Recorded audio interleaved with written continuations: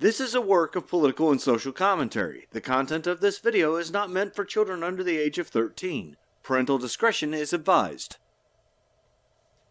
Most of you who have watched my videos on the primary elections have probably noticed that I don't support Joe Biden. I'd rather drink a 32-ounce toothpaste orange juice and espresso smoothie than vote for Joe Biden, to be honest. In my opinion, Biden is bordering on senile and makes nonsensical promises, like appointing the first African-American female senator.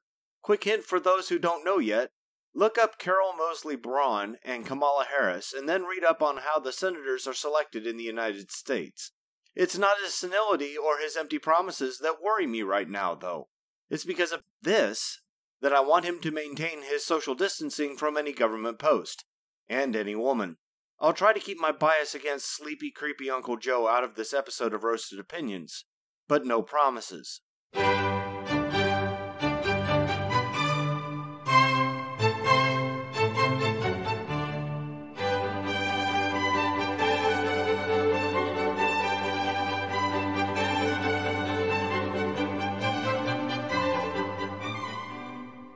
So, let's cover the facts of the matter.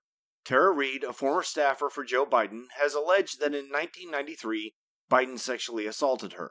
I won't go into the details, but suffice it to say that Reade is accusing Biden of committing a felony. Reade acknowledges that the statute of limitations has expired for pressing charges. Nevertheless, she has filed a criminal complaint against him. It's not that she thinks he will be prosecuted, she says. It is because she believes that speaking out will protect other women from men who use their power to take advantage of women. Again, these are her words. Her recounting of the incident highlights a couple of things. First, there were no witnesses, so this is Reade's word against Biden's. Second, no physical evidence is available after 27 years to corroborate her statement. Third, and this is most significant, she stated that she knows there will be no prosecution despite her criminal complaint. This just happened to come out right about the time that Bernie Sanders dropped out of the race, making Biden the presumptive nominee. Naturally, social media has absolutely exploded, especially the Me Too movement. You see, the Me Too people hold as a basic tenet that all women who make such an allegation should be believed. Based on Biden's past behavior, which prompted the creation of the Creepy Uncle Joe nickname for him, her story is plausible if unproven and unprovable. By those measures, we are supposed to listen to and believe Reade, with all the attending consequences for Joe Biden. There's a problem, though. Joe is the presumptive nominee for the Democratic Party due to the previously mentioned end of the Sanders campaign, which brings Trump into the issue. How? Because now voters have to choose between Donald Trump and Joe Biden, and this allegation means that in order to unify the Democratic voters against Trump, the DNC will have to censor and disbelieve Tara Reade's allegation, exactly the opposite of what the #MeToo movement demands that everyone do. Remember 2016, when all sorts of women started to claim that prominent Republicans had assaulted them? Those allegations were unproven and unprovable too. In fact, those allegations were the reason that the #MeToo movement started, and why we are all supposed to listen and believe whenever a woman makes an accusation of this kind. I wondered at the time whether this would backfire onto prominent Democrats eventually. Joe Biden, everybody. If this allegation were completely unbelievable, then I'm certain that the situation would resolve itself. Reade would hover at the edge of public consciousness, dismissed as a wackadoodle who is willing to ruin lives in order to accomplish her own personal agenda. It's not as if we would believe that Joe Biden assaulted her if we had no other indications that he was a creepy guy, or for that matter, someone who would engage in other questionable activities and use the power of his political connections to cover it up. Again, Joe Biden, everybody. Reade did reach out to Time's Up, an organization which specializes in helping victims of sexual assault pursue civil and criminal cases against their attackers.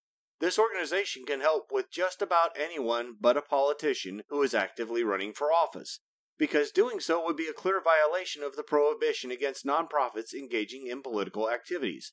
Ahem. Joe Biden, everybody. The media published a wave of reports about Reade filing a criminal complaint on Friday. Now, just the fact that the reports were published late on Friday reflects some of this dilemma. Reporting potentially major news late on Friday is a way to partially bury a story because of the weekend news cycle. Just because the media outlets publish the news doesn't mean that they want to keep covering it. There's plenty of other significant news out there, and it'll be fairly easy to bury the story further by simply not following up on it. The New York Times did follow up on it by publishing a hit piece on the allegation, which includes the statement that filing a false police report is a crime. I personally don't know whether Biden assaulted Reade. It's plausible given his past public behavior and the fact that several women have come forward to accuse Biden of inappropriate conduct of a sexual nature. This also highlights the danger of the #MeToo Listen and Believe narrative. Allegations of this kind have to be investigated, and they have to be provable. There must be evidence beyond her word against his. When evidence exists, predators like Harvey Weinstein are successfully prosecuted.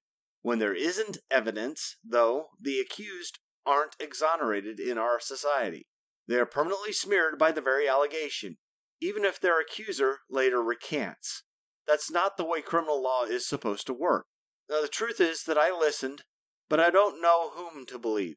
That's why we have evidence-based investigation as the core of our criminal justice system, and why I call Reade's accusation unproven. I'm not certain how she could prove her case, either. We'll just have to watch carefully and see how this all plays out.